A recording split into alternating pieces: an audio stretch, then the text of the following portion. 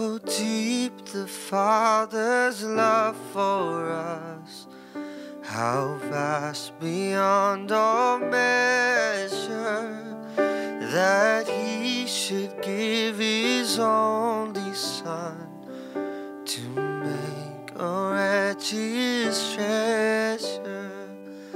How great the pain of searing loss, the Father turns His face away, as wounds which mar the chosen one bring many sons to glory.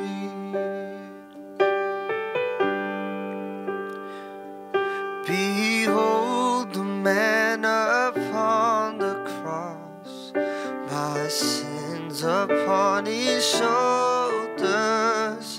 Ashamed I hear my mocking voice call out among the scoffers. It was my sin that held Him there until it was accomplished. His dying breath has brought me life, and I know that it is finished.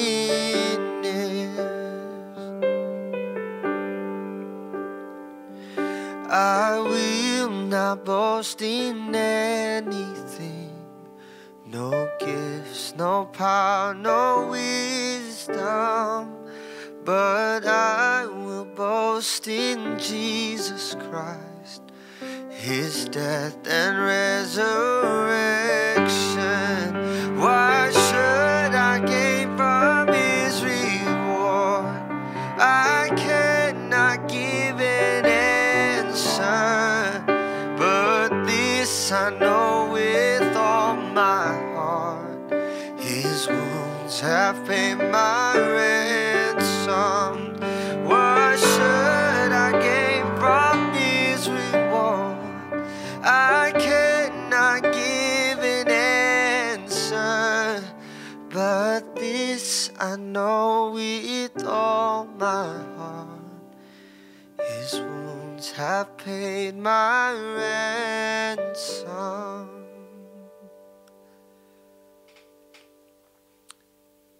How deep the Father's love, how vast beyond all measure. You know, through this whole application process, as I'm working on my resume and just kind of putting it out there, it kind of feels like I'm putting myself out there, right? It looks like, it feels like that paper defines everything about me, or it's supposed to, right? I'm going to write all about all my education. I'm going to write about my job experience. I'm going to write about my skills. I'm going to write about something that might set me apart, even though I was in the same program with 14 other kids, even though I went to the same high school as 1,000 other graduates that same year. People that can use Microsoft Office. Pretty much everyone.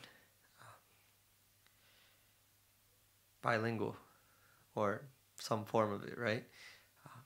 Through this whole process, that just writing all that stuff down, all of a sudden I've attached my identity to it.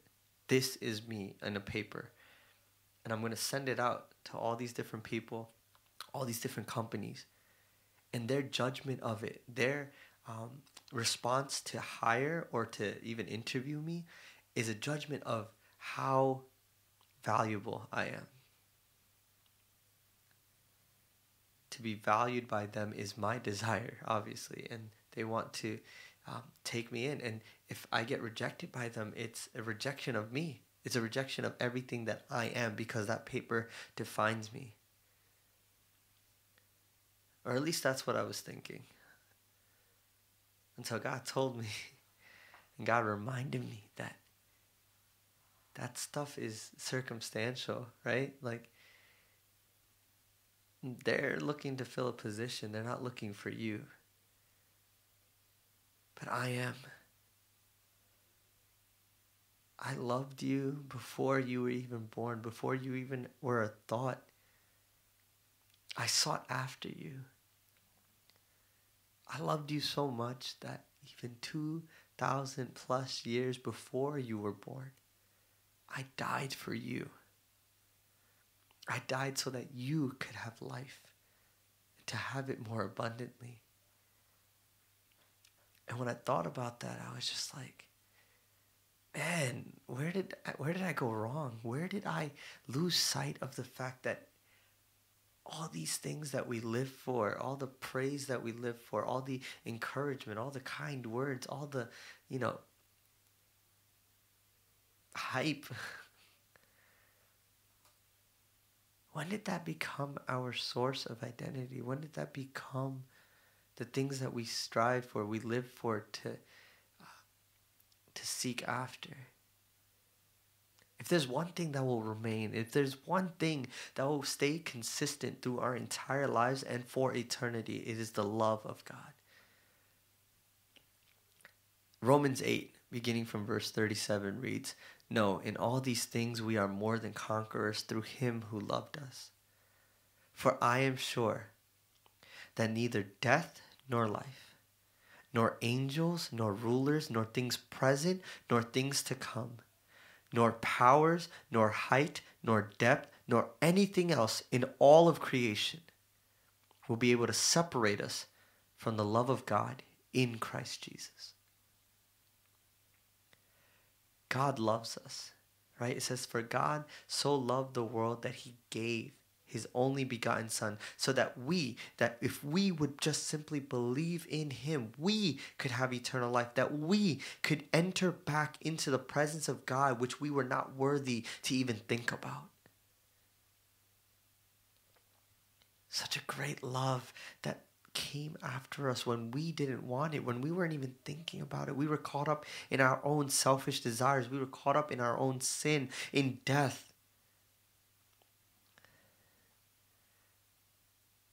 Man, if you think about it, 2,000 years ago, Jesus came and died knowing very well that we were that we would accept him, that we would be in his family, that we would be in his embrace. It's why he came, it's why he died, and it's why he resurrected, because now we have hope.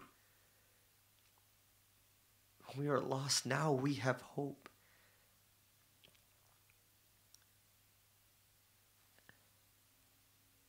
Father, your love is so great.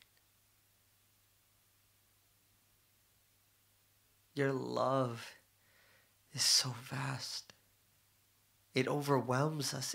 It covers us. It drowns us. And yet for some reason, we live as though that is not enough. We live as though that would not take care of us. God, forgive us where we have sought after other things. Father, that you would remind us of your love. A love that would come and die. A love that will fight for us. A love that will chase after us. God, forgive us for losing sight of that love. And I just pray for all those that are listening, all those that may be watching this video right now. God, I just pray that you would embrace them right now. That God, that you would just reveal your love in their lives. Because you love us so much. And you desire to have a relationship with us more than anything else, oh God. Help us, Lord. In Jesus' name. Amen. I'm going to spend some more time just reading up on God's love and just thinking about it. But I would love to hear what you think. I would love to dialogue with you about this and how we can be more intentional about receiving God's love, about receiving his love and being able to take that and give it back to others, to show others his love so that they can connect to his love, that they can be reconnected to the Father. I'd love to have a conversation with you guys about that. So please feel free to message me, comment below, or whatever means you guys know how to get in contact. But anyways, have a great day, guys, and I will see you tomorrow. God bless.